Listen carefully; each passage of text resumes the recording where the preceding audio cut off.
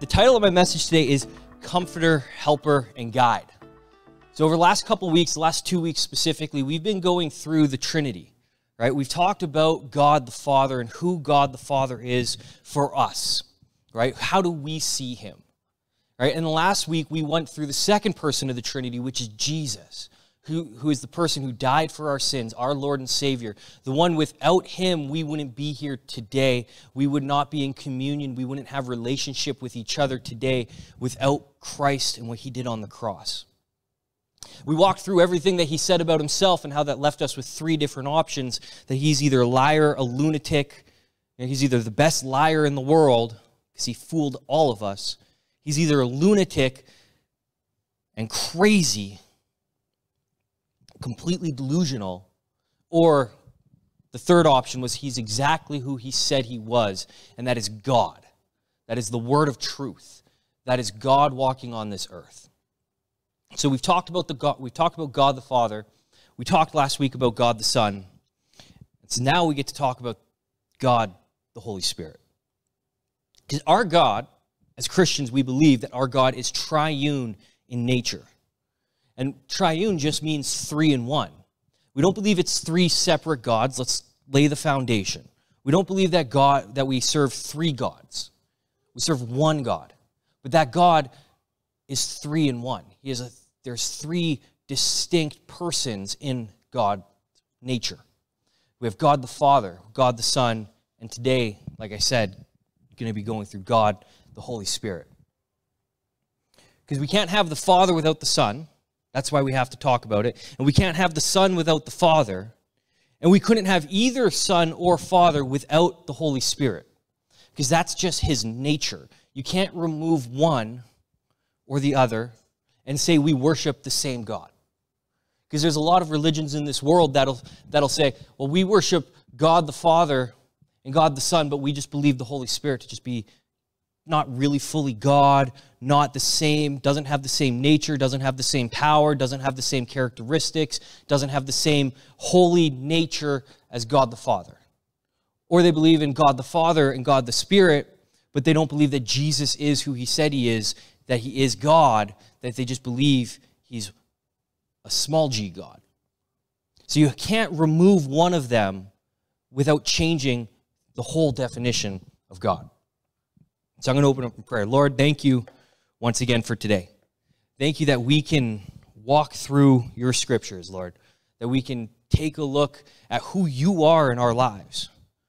So I just pray right now that what we go through today, what we talk about today, they're not my words, Lord, but they're your words spoken through me. And that one person can just better understand the work of your Spirit in their lives.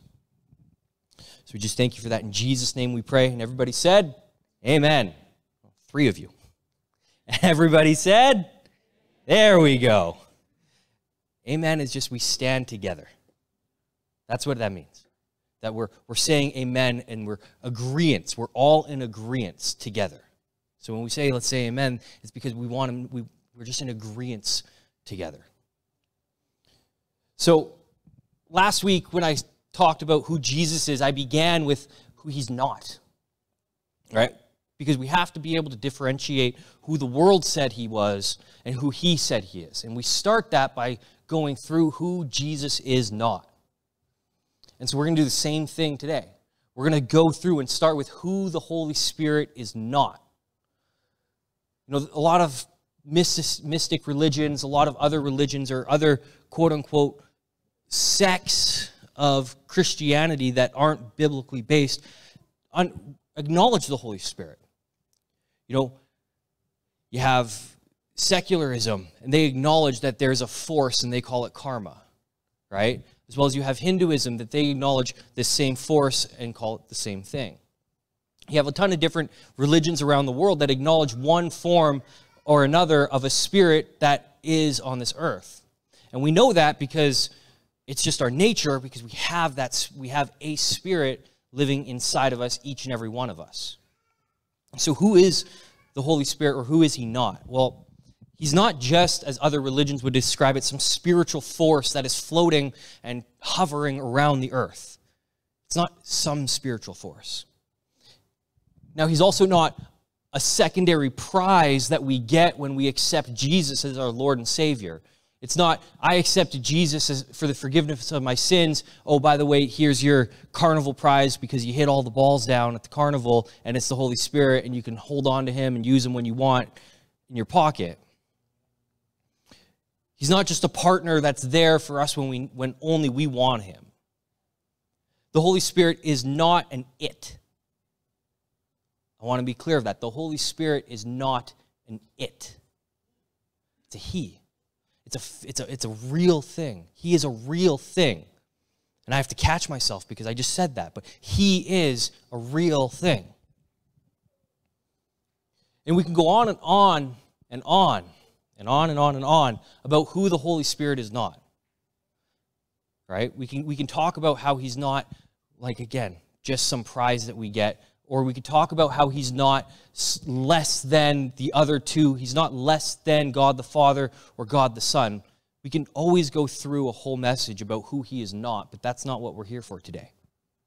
We didn't come to church today to hear who the Holy Spirit or learn who he is not. We came today so I can hopefully help with my limited capacity as a subpar speaker explain who the Holy Spirit is in our lives.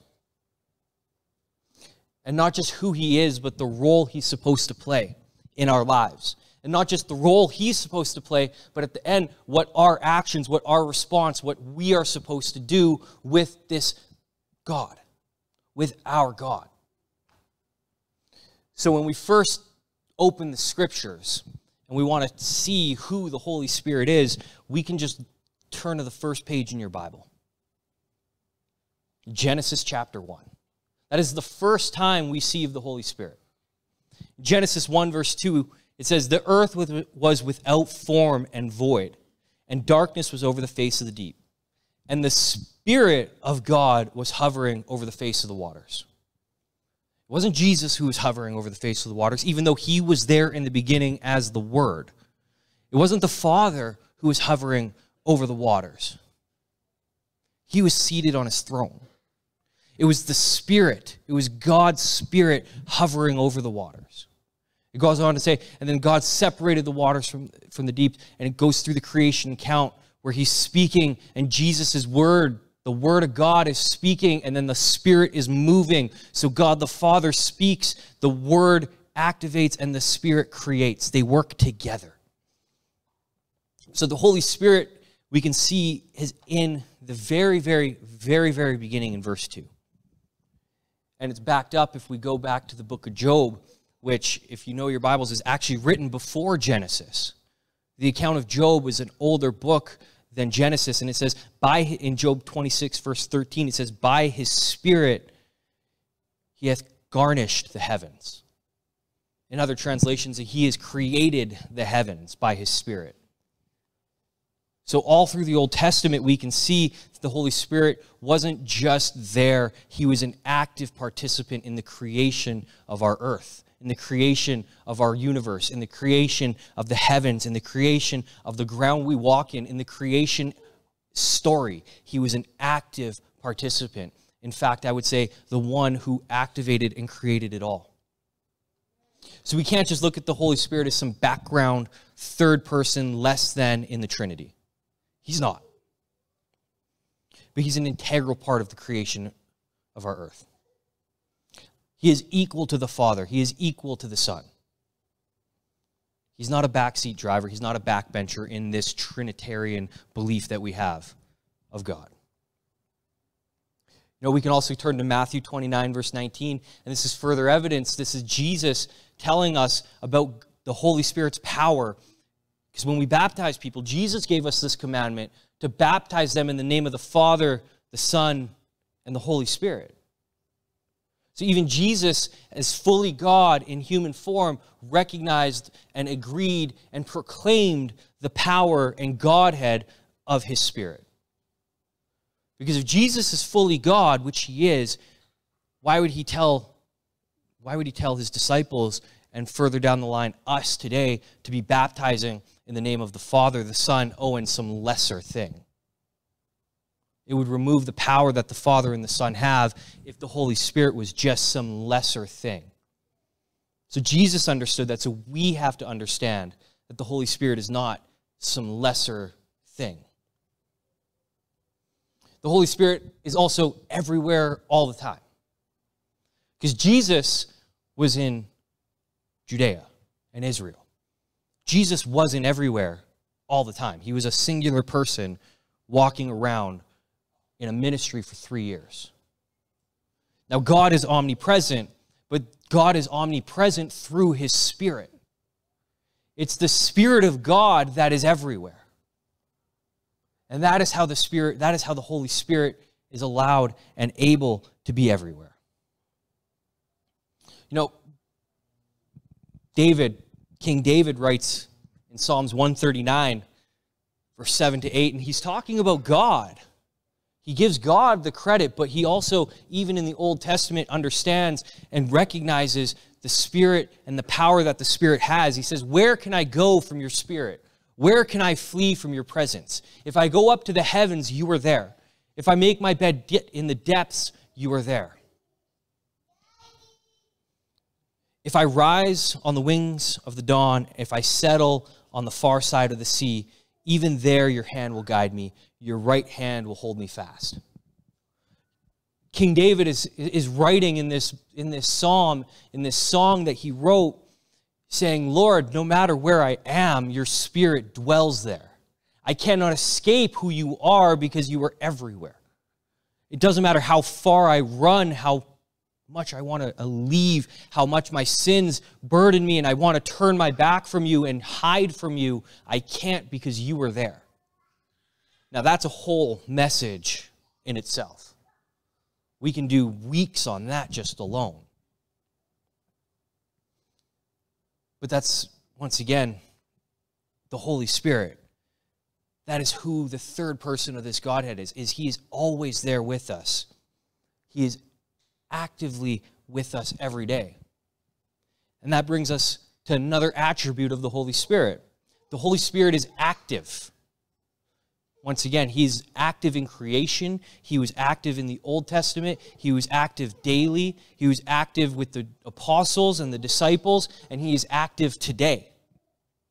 Like I say, He's not just some background force floating around the earth. He's an active participant in our lives.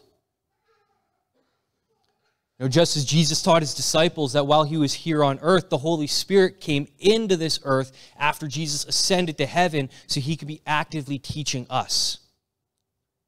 And we know that because Jesus, before He left, in John 14, verse 26, He gave His disciples this promise.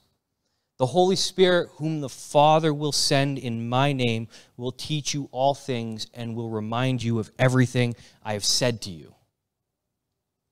So the Holy Spirit, the promise that Jesus gave His disciples, that while He was leaving and no longer going to be on this earth to teach them and guide them and show them the ways of the kingdom, that when He leaves, His Spirit will then come and will guide them and teach them and continue to teach them.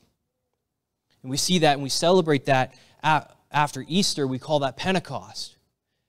It's where the disciples, the 120 of them, were up in the room praying, waiting for God to come back, waiting, thinking Jesus was going to return, and the Holy Spirit came down on them,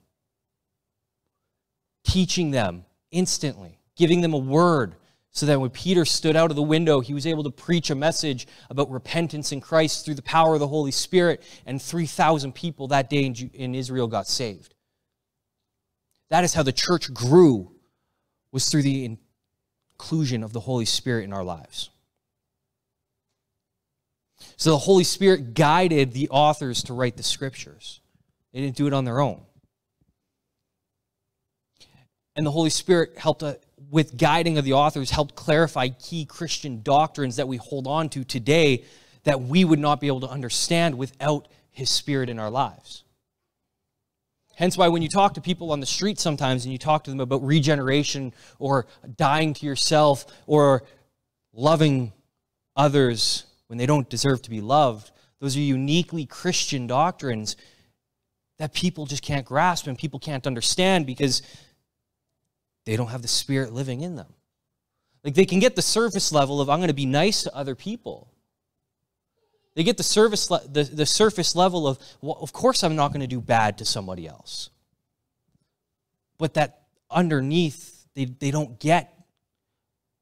It's because they're image bearers of God. As Christians, we understand that we don't do bad to other people. We don't hurt other people. We don't murder other people. We don't treat other people poorly, not because they're just another person and we want to feel good about ourselves, but because they're image bearers of God. That they've been created in God's image. But we get that revelation and we get that understanding in our heart, not from our own minds, but because the Holy Spirit reveals that when we study God's Word. Because there's no other culture, and there's no other religion, there's no other faith, truthfully, in this world that can stand on a firm foundation and proclaim that with absolute authority besides Christianity. Now, the Holy Spirit, not only is He active in our lives, but He also helps us and He guides us. In John 14, verse 16, Jesus tells His disciples once again, and I will send the Father, and He will give you another helper, that He may be with you forever. So in John, if you want to learn more about the Holy Spirit, go John 14, 15, 16, 17. It's an amazing amount of Scripture where Jesus is promising this helper, promising the Spirit to come to His disciples. But we can see in the span of verse 16, in John chapter 14, verse 16, and John chapter 14 to 26, we can see within 10 verses, Jesus talking about the Holy Spirit gives Him 2 to 3 different distinct names. Right? First is, and He will calling Him a teacher, and then calling Him a helper. And He calling Him forever, saying He'll be with you forever, giving Him the title of everlasting. So when we get this helper who is active in our lives, who helps us and who guides us, it's forever. Once we become saved, and we accept the finished work on the cross, the Holy Spirit comes into our hearts and changes our lives, and He's with us forever. Once again, He's not just some background participant. He is active in our lives. And we need this in our lives. Like, truthfully, you and I are not good people. We can pretend to be good. We can say we're good. We can live our lives 75% of the time as good people. But when rubber meets the road, we're going to be selfish. We're going to be self-indulging. We're going to be cruel. Because that's the nature. That is our sin nature in Adam. So we need this help, because if we're told to love Jesus, and Jesus said, if you love me, you will keep my commandments, we can't keep His commandments on our own. We can't just do it. It is impossible for us by our own will, our own fortitude, our own backbone to live this life and keep Jesus' commandments by ourselves. So that's where the Holy Spirit comes in and helps us to keep His commandments. And then He guides us in it. And He convicts the world of their sin in it. And He convicts us of our sins in it. That's why we read in John 16, verse 8, and He said, this is again Jesus talking about the Holy Spirit to His disciples, and He said, and He, when He comes, will convict the world concerning sin and righteousness and judgment.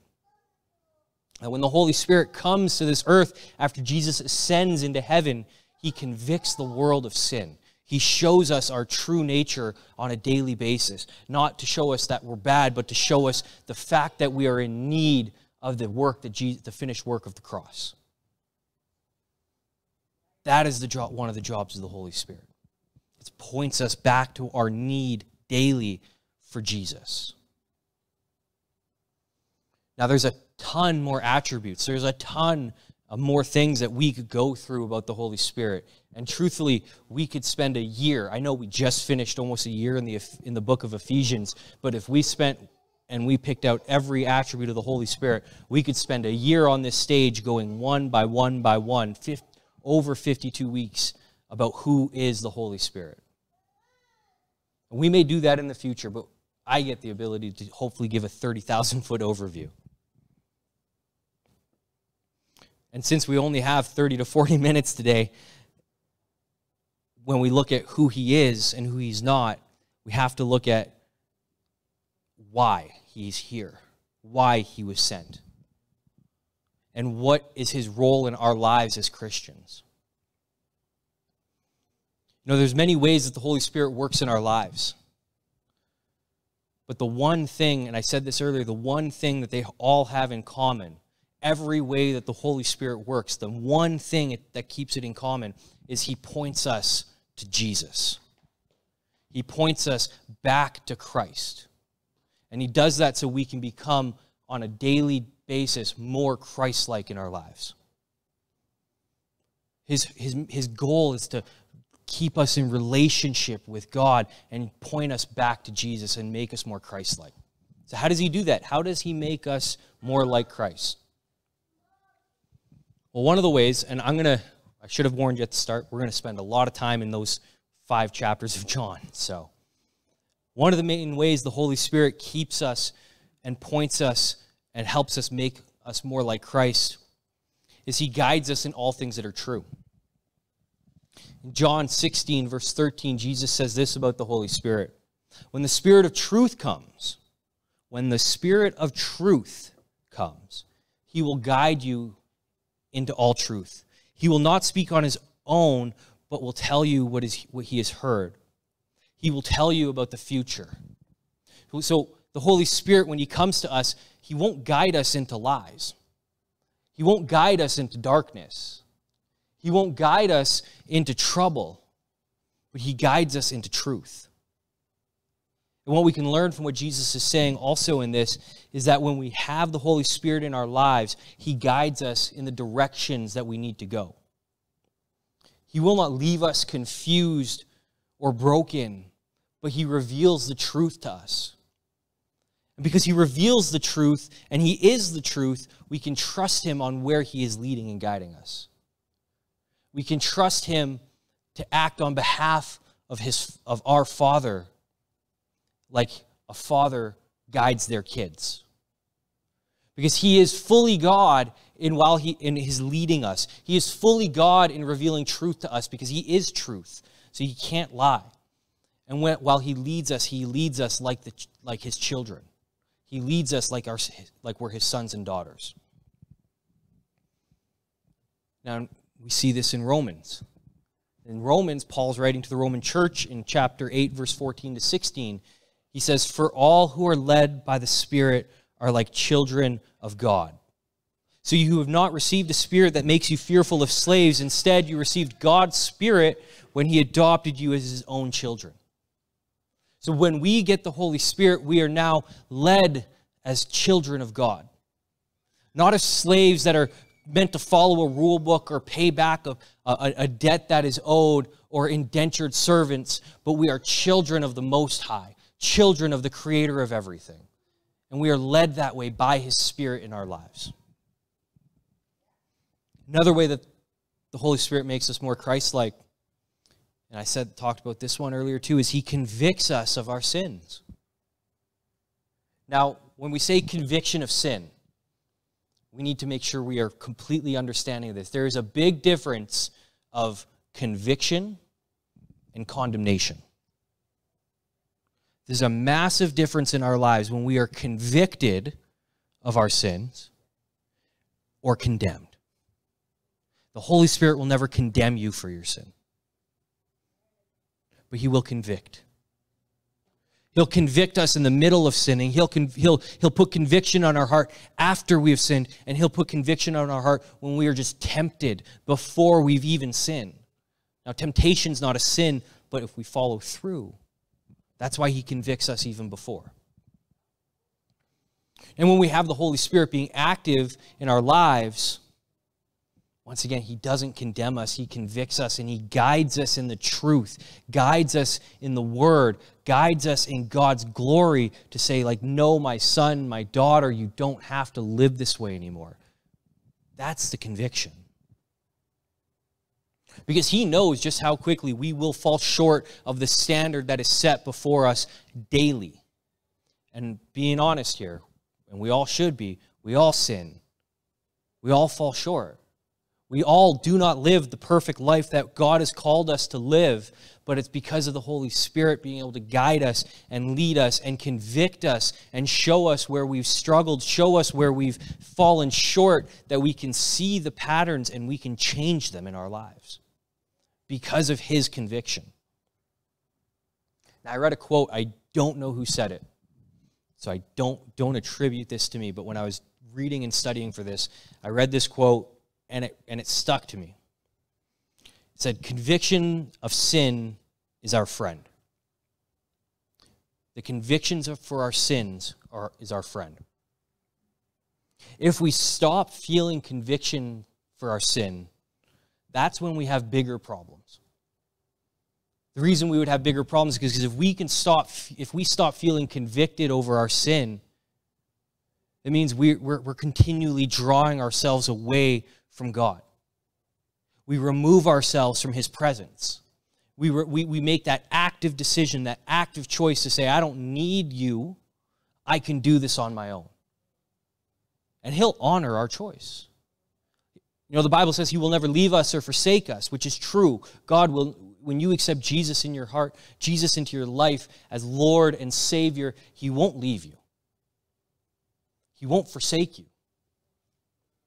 But He will let you walk on your own. He'll be with you. But He won't stop you from making the decisions you're making. So if we stop feeling that conviction of sin in our lives, we need to take inventory of ourselves. In John 16, verse 8, once again, Jesus talking about the Holy Spirit says, "And when He comes, He will convict the world concerning sin and righteousness and judgment." So the Holy Spirit's actively participating in our lives, again, making us more Christ-like by convicting us of our sins, showing us where we fall short, and pointing us back to the cross. Because the conviction comes with forgiveness at the foot of the cross. Now, once again, another way that the Holy Spirit makes us more Christ-like is He reveals God's Word to us. Because if we don't have an understanding of the Word of God, if we don't have an understanding of who Jesus is, if we don't have an understanding of what it means to live an active Christian life, if we don't have an understanding of what God has already shown us through His Word, we're going to pick and choose and put our own interpretations, our own meanings, our own standards behind those things, which are completely and possibly not what God had intended to be drawn from. Because not only does He reveal the Word to us, but He's the one who created the Word. He's the one who inspired the disciples, inspired the authors, inspired the prophets to write these books down. Now, when we look at the Bible in itself, right, a lot of things you'll hear, well, it's not trustworthy, it's been changed, it's been altered, there's been stuff taken out. Well, at the end of the Bible, it gives us a promise about what would happen to that. But let me ask you this. I'm young. I like to think I have a good memory. Who remembers a conversation they had with a coworker 3 days ago? Anybody? You should raise your hand. I do. Right? If you remember a conversation with a coworker from 3 days ago. What about a week ago? What about a month? What about a year? What about 25 years ago? Do you remember the words that a coworker spoke to you in passing? The reason I say that is the book of Mark was written in 50 AD, 50, 60 AD. And the book of Mark quotes Jesus, right? So does the book of John. So does the book of Luke. So does the book of Acts. So does the book of Revelation. And the epistles that we read in Romans, Colossians, Ephesians, Jude, Jesus' brother, James, Jesus' brother, quotes Jesus. But those are all written 20, 30 years after Christ died, rose again, and ascended into heaven. Now, if we might have if we might have a problem when we can record things from a conversation that happened a month ago and remembering it perfectly. how do we trust the Word of God?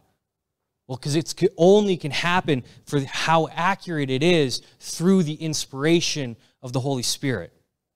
So not only, once again, can we rely on the Holy Spirit to show us and guide us, but we can fully rely on what He teaches us through it, because He is the one who inspired the authors to write it. Because when we have multiple authors over thousands of years, it's only by the work of God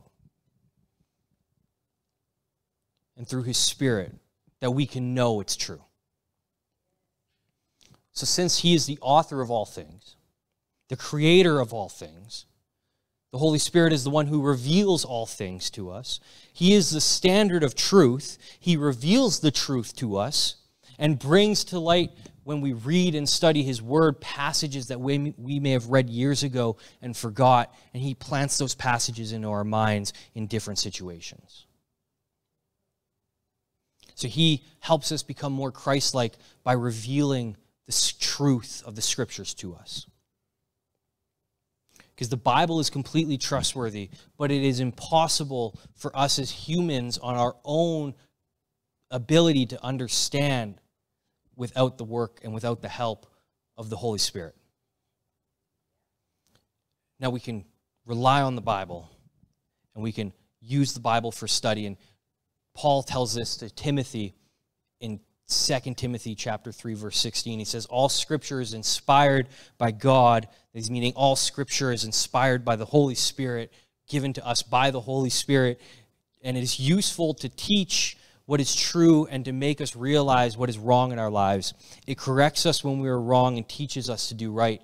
And the way it corrects us is through conviction. The way it teaches us is through understanding. And all of that process is done through the power of the Holy Spirit, by revealing it to us.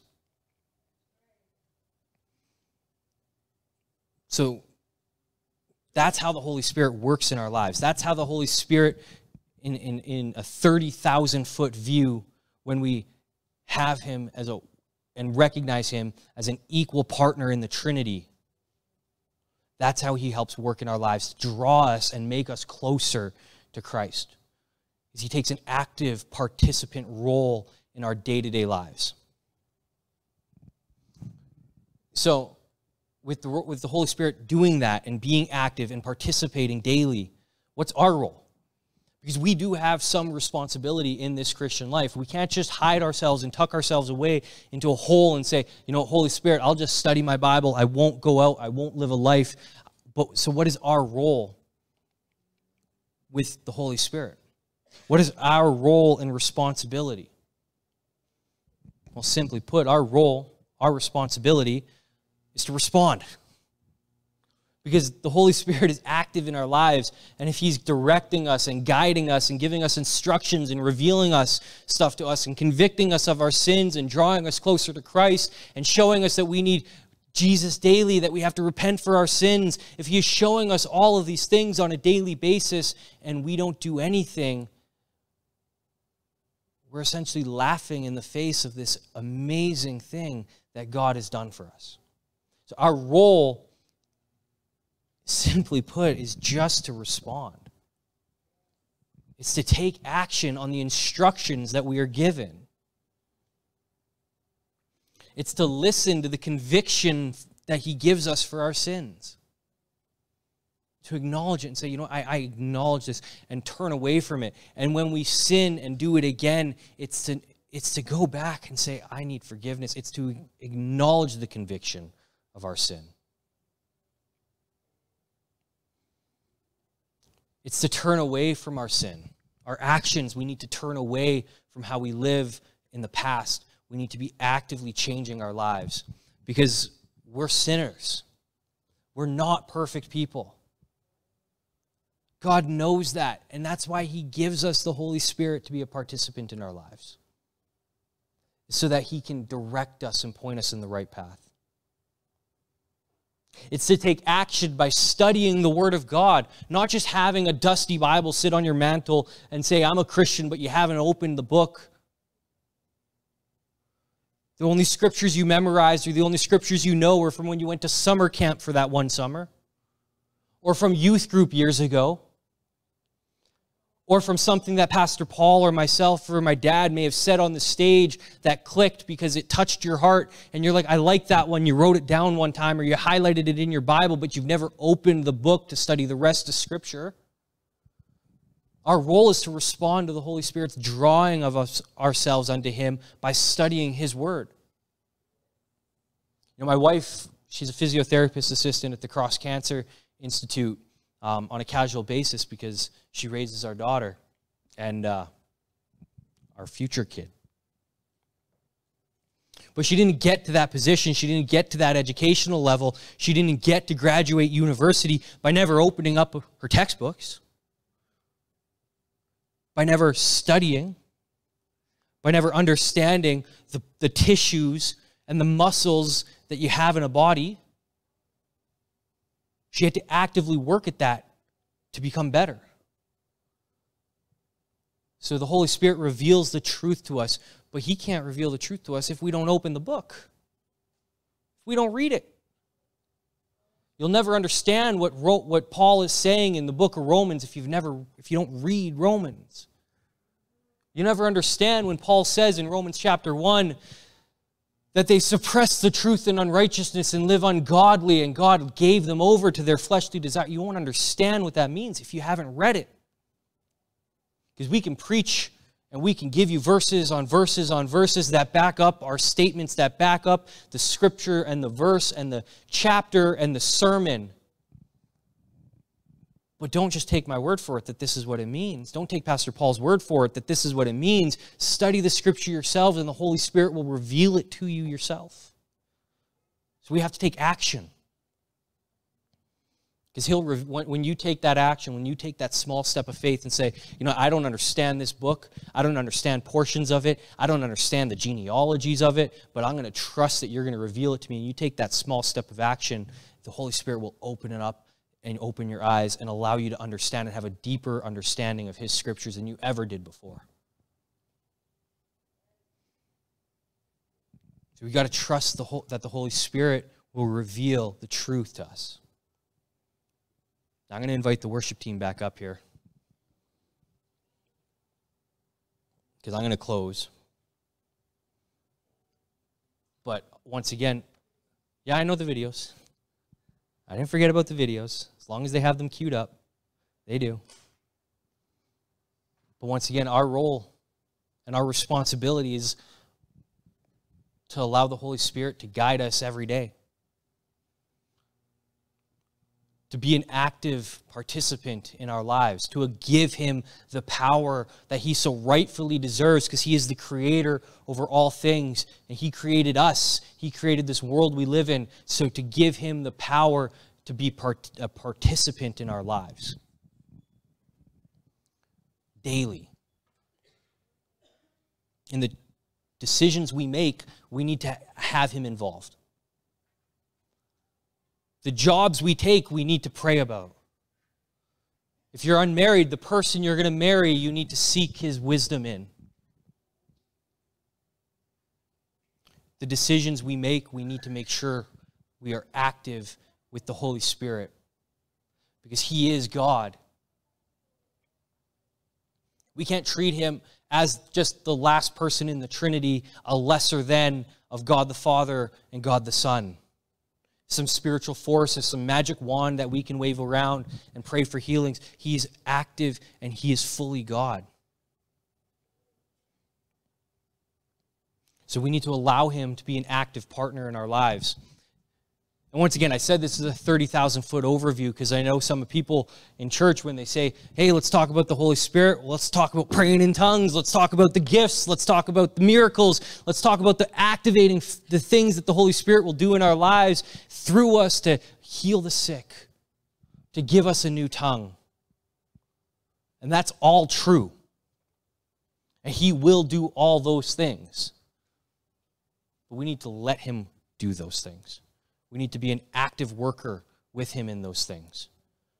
Not to show that we're good Christians, but because when we allow the Holy Spirit to work in our lives, He takes action through us. And that's where the speaking in tongues comes from. That's where the prophesying comes from. That's where the healings come from. That's where the forgiveness comes from. That's where you're able to forgive somebody for something that they've done that was wretched against you, that you never thought you could, is through the work of the Holy Spirit in your life. So if we don't allow him to be an active partner, an active participant in our lives, we're not allowing him to do the work he wants to do. And last thing is for us, and our role and our responsibility is to allow the Holy Spirit to continually transform us daily.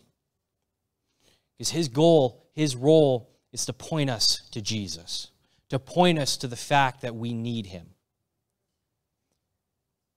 So we have to allow him to do so. We have to allow him to transform our lives, to show us the ways that we need to change, to transform our hearts and change our hearts from a heart of stone to a heart of flesh, so we can love deeper, we can forgive quicker. So once again, our role in this relationship with the Holy Spirit is to just allow him to do his work. When we allow the Holy Spirit to take an active role in our lives and point us to the finished work of Christ and how we need that, forgiving somebody is simple. Loving somebody we seem to think would be unlovable is simple. When we allow the Holy Spirit to do his job in our lives, our life, I truly believe it, gets easier. The situations might get harder because you'll get attacked more from the devil, but getting through it will be simpler, will be easier, will be more fruitful in our lives. So if we could stand, I'm going to close in prayer. And we're going to worship. And I say this every week, the front of the church is open. The altar is open. If you've never actually accepted Jesus as your Lord and Savior, today is the day. Come up for prayer. If you've never prayed for the Holy Spirit's power to overtake your life and help transform it, come up for prayer, because that is a gift for you today. Or let's say you have, but you've drawn yourself further away from God or pushed back the Spirit's work and power in your life. Come up for prayer. Because he'll re-overtake your life and he'll engulf you with a power and a new passion for him that you've never felt before. Or if you just need prayer, if you're hurting, come up for prayer. These altars are open. We don't just say this just to check off a spiritual box at the church of saying we invited people up for an altar call. It's true. You can find forgiveness at the foot of the cross. Like I said, if you're here today and you don't know who Jesus is, you don't know who this Holy Spirit is, Jesus is God who walked this earth and lived a life that you and I could not live and died a death that you and I deserve because you and I are sinners and God is holy and perfect and righteous and no sin can be allowed into heaven. So he turned his back on his son on the cross and put the weight of the world's sin on his shoulders and let him die. So that when he returned and resurrected on the third day, God now sees you and I, when we put our faith and trust in him, not as the wretched sinners that we are, but as his son, perfect and blameless and righteous. And there's no other way for you to get this power of the Holy Spirit. There's no other way for you to get to heaven and have forgiveness for your sins than through Christ. So if you are here today and you don't know who Jesus is, I urge you today, make him Lord. Seek his face, repent of your sins, and turn to him. So Lord, we just thank you for today. Thank you that once again we can worship you, because that's all today's are for. That's all Sundays are for. The music, the message, the response, it's just worship to you for being good and being holy and being righteous and having mercy on us. So we just thank you that we can worship you. And I pray that, Lord, somebody's heart gets touched today. Somebody turns their face to you. Somebody accepts you, Lord, that you just work your miracles and change their lives today. We just thank you. In Jesus' name we pray. Amen.